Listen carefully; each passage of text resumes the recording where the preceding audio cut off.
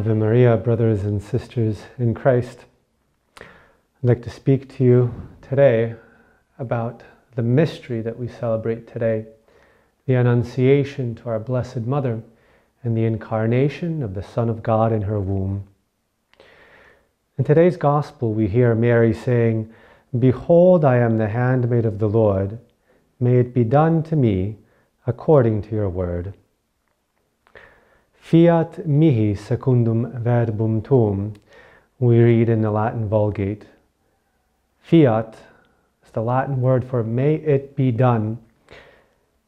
And Bible commentators have at length pondered these words of our Blessed Mother and their meaning and their consequences.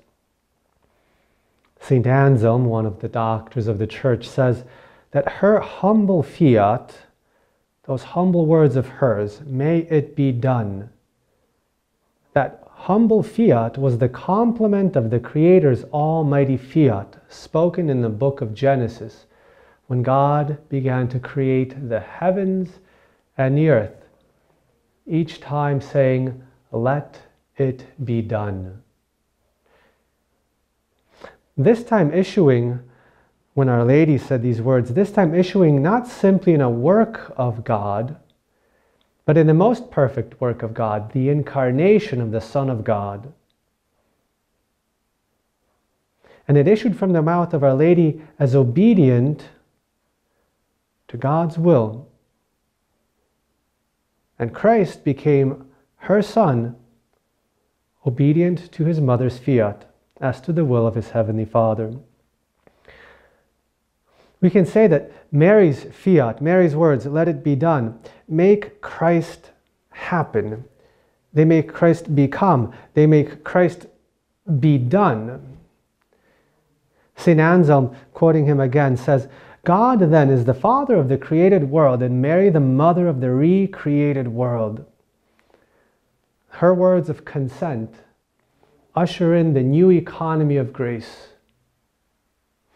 God is the Father by whom all things were given life, and Mary the Mother through whom all things were given new life. For God begot the Son through whom all things were made, and Mary gave birth to him as the Savior of the world. Without God's Son, nothing could exist. Without Mary's Son, nothing could be redeemed. The redemption itself hinged on the consent of our Blessed Mother. So God willed it. Truly the Lord is with you, to whom the Lord granted that all nature should owe as much to you as to himself. Brothers and sisters, Our Lady cannot be absent from our spiritual lives. If we want Christ to happen in our spiritual lives. In fact, we have spiritual lives to begin with. We have God's grace to begin with because of her words of consent, "Let it be done to me."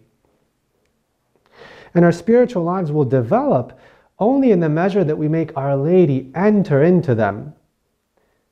And only in the measure that we surrender ourselves completely to Our Lady's action of forming Christ in us. Only if we give ourselves completely to her as her possession, her property, if we recognize ourselves as her children and her as our mother, and we let her act freely in us. And the outcome, we can be sure, will always be the same. As the outcome of her first consent, so the outcome of her entering into our lives will be the same. The perfect Christification, the perfect formation of Christ in us. Mary's fiat today still makes Christ happen in us. As St. Louis de Montfort says, and with this we conclude, "Remember what I told you before, that Mary is the great, unique mold of God, designed to make living images of God at little expense and in a short time. Anyone who finds this mold and casts himself into it is soon transformed into our Lord, because it is the true likeness of him." Brothers and sisters in Christ, Our Lady cannot be absent from our spiritual lives. If we want Christ to be present, if we want Christ to happen in our spiritual lives, let's recognize ourselves as her children, and let us give her our consent to act freely in us. Ave Maria.